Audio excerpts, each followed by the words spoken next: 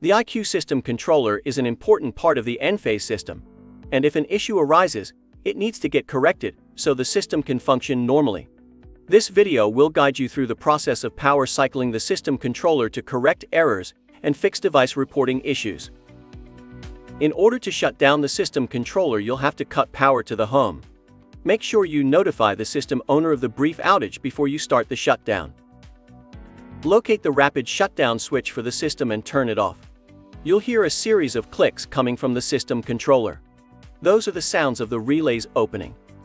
Switch off DC disconnect switches on all IQ batteries, and then switch off the switch or breaker inside the generator, if any. In the system controller, you'll need to turn off breakers in the following order. It's important to do them in this specific order, as to not induce more errors into the system or damage system components. Turn off the battery breaker. Then turn off the generator breaker if present, and then the mains breaker. The mains breaker could be outside the IQ system controller towards the grid power supply.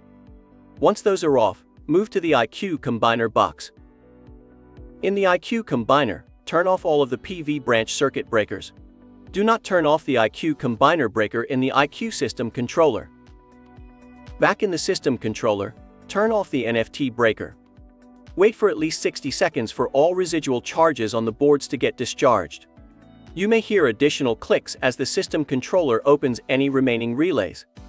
If the IQ system controller is used as the main service equipment, switching off the mains breaker will result in losing power to the home. Do not turn off the IQ combiner breaker in IQ system controller. Once the system controller has powered down, and you've waited for a minimum of 1 minute, you can now restore power to the device with the following steps. As with the previous steps, it's important to turn the system breakers back on in a specific order. Failure to do so may create additional issues or damage system components. Within the system controller, turn on the NFT breaker. Within the combiner box, turn on all PV branch circuits. Back in the system controller, turn on the mains breaker followed by the generator breaker if present, and then the IQ battery breaker.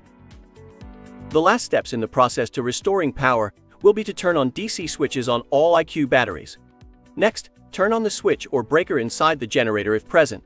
And then the last step is to turn the rapid shutdown switch to the on position. The system exits shutdown only with the availability of PV or grid.